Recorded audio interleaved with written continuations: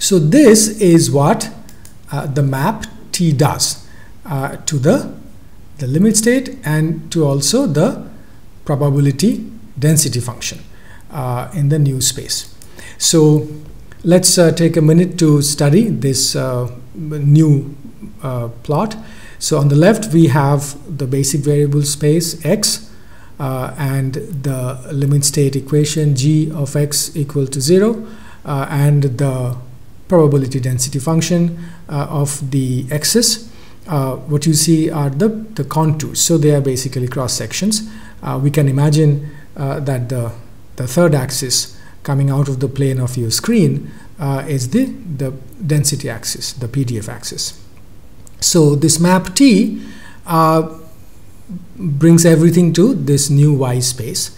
So as I said, two things happen. One is the density function obviously moves and may take on a different shape depending on the nature of the map, and also the limit state looks very different, or could look very different. Its curvature may change, its location is most certainly to change, and obviously we should go for a new symbol for the function. So let's say gx maps to h of y. So from now on we are going to see what to do with h of y. So that is what our purpose is. So just let's recap. So we want to find the probability content of this region Ry. Now that our limit state has been mapped to y, and we can find by some means this probability, which we are hoping would be a much simpler and much more consistent exercise. So then there is a very key question here, and this was one of the breakthroughs in early structural reliability, is what if this y, the space y, is the space of independent standard normal variables? And let's give a special symbol for that, which would be u. So what if, and this is the answer to one of the two questions that I raised in the previous slide, where do we map? What if we map into the space of independent standard normal variables? Something very interesting happens in that case. Let's see what the map looks like first. So now U is our space of independent standard normal variables, and from X we have mapped to U. The limit state is now H of U. That's all fine, but what is very interesting is that the PDF contours in this U space are concentric circles centered on the origin. So that's actually very significant, and we are going to take advantage of that soon in the next few slides. So this is what happens to the probability of failure. Now we are interested to find the probability content in the region defined by RU, the failed region that you clearly see on the right side of your screen, and that is now a normal, a joint normal probability. And why are the PDF contours all concentric circles? That's actually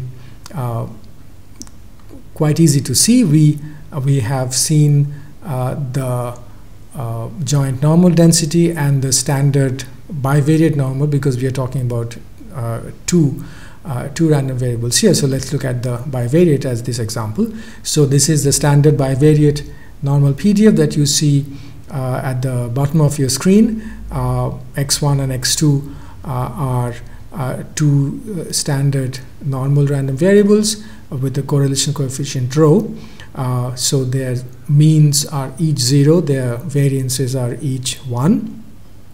and you see that the expression in the exponential is like an ellipse. So when rho becomes 0, then we have the standard independent bivariate normal, and now the function in the exponential are just circular in nature. So they, at different heights, they just give rise to circular contours, and obviously centered around 0. And that, as I said, is going to be very significant when we compute the failure probability that we have been talking about. From this point forward, we are going to stay confined to this independent standard normal space. So let's take stock of how far we have come. We have mapped the basic variables x onto this independent standard normal space U, and hence we have mapped the limit state function g of x onto another function h of u, and pictorially this is what looks like in 2 dimensions. The equi-PDF contours are concentric circles around the origin, and the failure region is clearly marked with dashed lines. So in FORM, the objective is, the problem statement is to minimize the norm of u subject to h equals 0. In other words, we have to find the minimum distance point from the origin to the line h equals 0. And obviously this is an optimization problem, and there are many methods available to solve such an optimization problem. It's a constraint optimization problem. What we are going to do later in this lecture, and spend a good amount of time discussing this, we'll take up gradient based algorithms.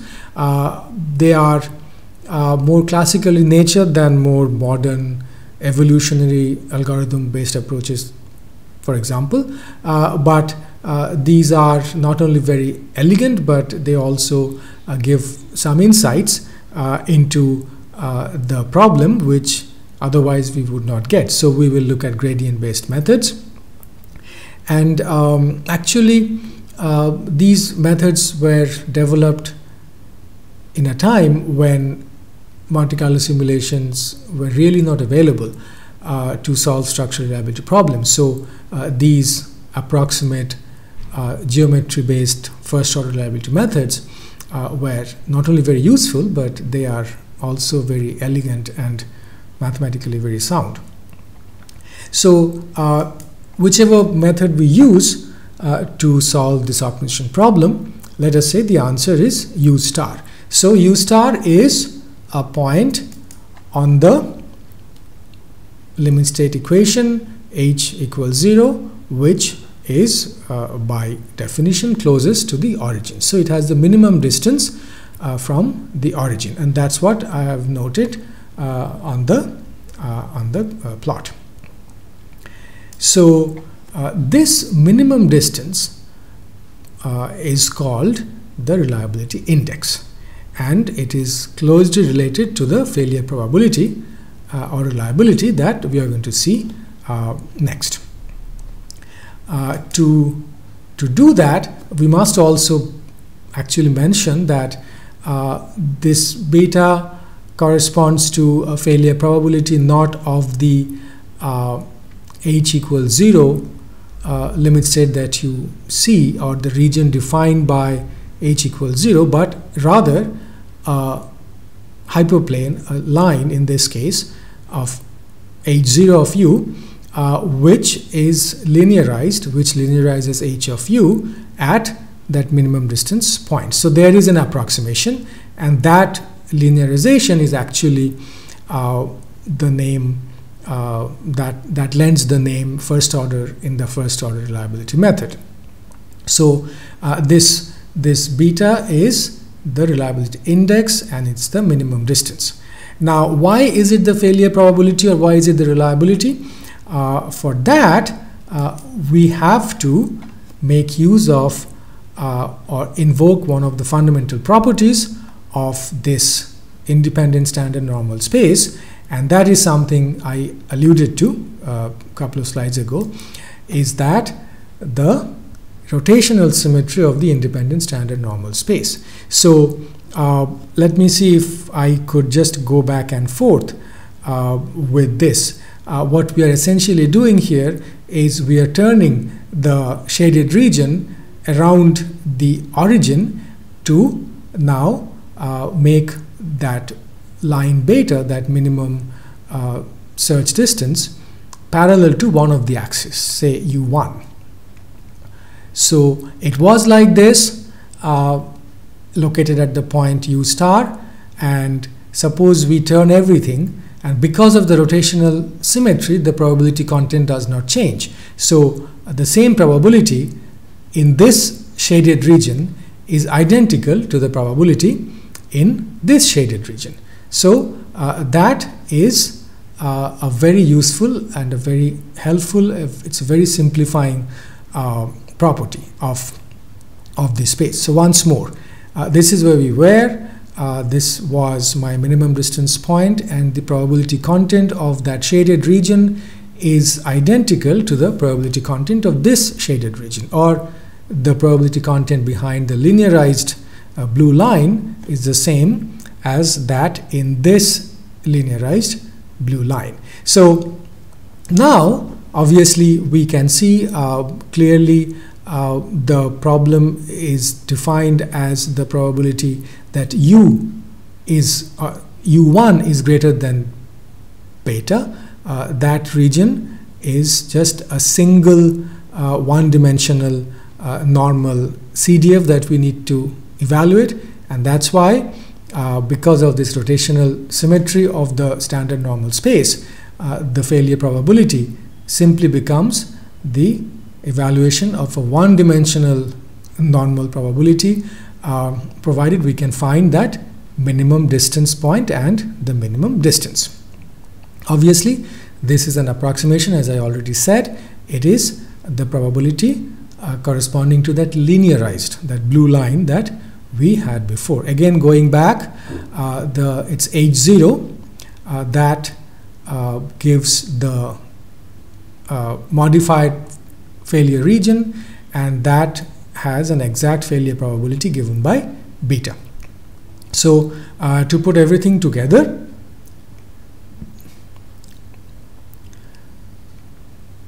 our solution is u star, our reliability index is beta, and our failure probability is phi of minus beta, because we are looking at a region away from the origin greater than beta. So it's phi of minus beta, that's the failure probability, and the approximately equal sign is due to the fact that we have linearized a nonlinear function h. So if h was equal to h naught, then that failure probability would be exact, but it's not in general. So that's where one of the approximations come from. It's also quite helpful to define the direction cosines, which you see on the screen, and they are also known as the sensitivity of each variable ui. Basically what that tells you is what is the change in reliability index or reliability for an incremental change in that particular ui. So alpha I measures that. Larger is alpha, the greater is the contribution of that random variable to the reliability. You can map it back to x and find out which are the most important random variables in the physical space of basic variables contributing to failure. Now it may have struck you that this problem setup does not differentiate whether the failure region is on the far side of h equals 0 or the near side. In other words, is the origin contained in the failure region or not.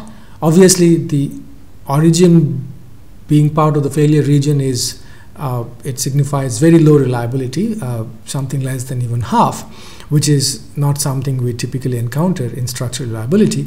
But if you have to be completely accurate, then we have to also evaluate that fact, whether the origin is part of the failure region or not. So if you like, for the purpose of completeness, we should define the failure probability as phi of minus beta times the sign of h at the origin. So if the sign is positive, then it's what we have been talking about. If the sign happens to be negative, which means origin is in failure, then the failure probability becomes phi of beta, and if beta is a large enough number, then failure probability is going to be very high. In any case, it's obviously going to be greater than half, because beta is a distance, so it can never be negative.